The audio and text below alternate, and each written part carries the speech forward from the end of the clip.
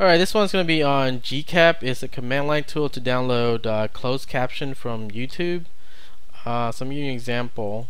If you go to YouTube, you search for any videos that you want. Let's say we just use Linux, and you go to filter here, and you want the closed caption.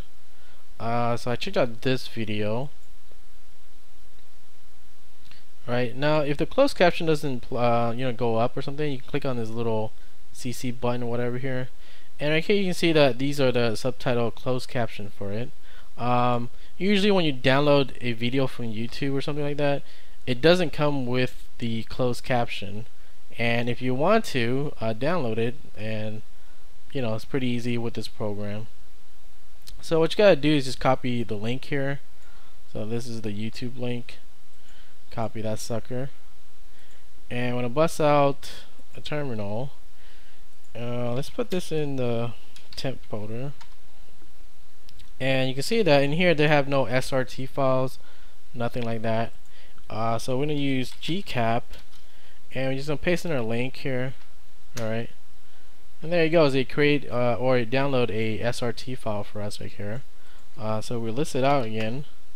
We have our SRT file here, right?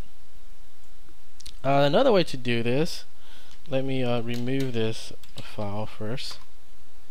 Yes, and let's list it out here. The other way to do this is just to grab, what was that, the last few letters of the YouTube videos, and you can put that into, let me clear this here, Gcap. So this is the other way to do it. It's just that, and the thing after the equal sign in your YouTube link, and it still does the same thing. So you list it out now. We have our SRT file here again. Now the thing with these SRT files, you see it looks ugly. It just has some random crap here and then SRT at the end. If you want to include the title of the video with this, okay, all you gotta do is let's use the first link so you can understand here. So we're gonna use this original one that we use, but we're gonna add a -t, and this one will include the title with our SRT files. Okay, so do that, and there it goes. It names it correctly, right, exactly like it's on here. This thing, the same title. So if we list it out here, we have our well, this is our old file here, and this is the new one that we downloaded and labeled it correctly.